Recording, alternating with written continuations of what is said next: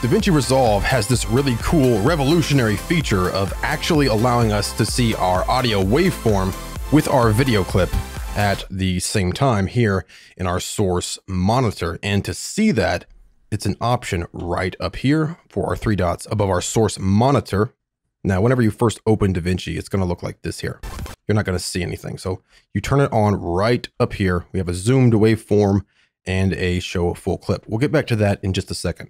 Now, the reason why I say this is revolutionary is if you look at Media Composer, for example, if I load a clip that has audio associated with it into our source monitor, I can't see the audio until I pull it into my timeline. Same thing if I loaded up just a audio clip, I can't see the waveform at all. I see nothing at all. I have to actually pull that into my timeline to actually see my audio waveform. Now, Premiere is a little bit different. I can load up this clip and just click our audio overlay there, and then I can see my audio waveform, but I can't see both at the same time like we can here in Resolve.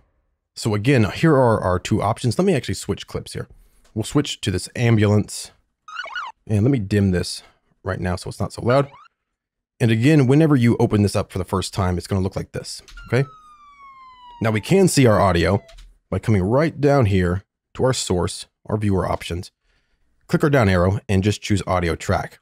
Now we can see the full audio track, scrub through it, make your in and out marks based on your audio if you want. Let's go back to source, but we can also have the audio overlay so we can see it at the same time. Again, right up here, let's start with our zoomed audio waveform and come back to the very beginning. And you can see what this looks like. I'll go ahead and play back. And you can see the action of that waveform. So it's zoomed in, maybe make it a little bit easier for you to make a cut or to make your in and out points. Maybe I want my in and out point to be, say, here based on our waveform, instead of just trying to judge it by the video clip, then play through. And I want it to stop before it starts again right there. Grab my out, and there we go. Now I have my edit. I can, of course, grab this and throw it right in. We have our audio and our video right there. Cut exactly how we want right here from our source monitor using our audio overlay and, of course, our in and out points there. So let's come back to the beginning of this clip again. And now let's switch it to the full audio waveform clip. And now it's just the full audio waveform clip. Okay. So you can use both of those to make your edits easier by being able to actually see the audio and the video at the same time. A really awesome feature here in DaVinci Resolve. Let's look at cutting our audio in, for example. So if I want an in point here, for example, and just play through, we'll just say it's right about there, have our out point right there. Now, if I just want to cut my audio in, I can just grab the audio right here, just grab the icon right there. I can pull that in down here, and now you can see we just pulled the audio in and not the video.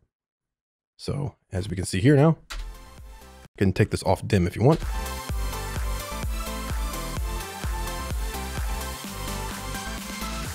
All right, so we just got our audio and we didn't even have to touch the video. Now, what if I just want the video? Well, I can do the same thing. Let me actually get rid of these in-out points. I'll just drag them out. And let's say we want our girl here, right where she's gonna kick up, right about there. I can grab my in and say just out about there. And I'm just using I and O to mark my ins and outs, which is standard across every NLE. So now if I just want the video, just grab just the video right here and I can drop it wherever I want. And now we have that audio from this clip, but we have a different video clip. And of course, it's going to switch to this clip here that we actually have in our source.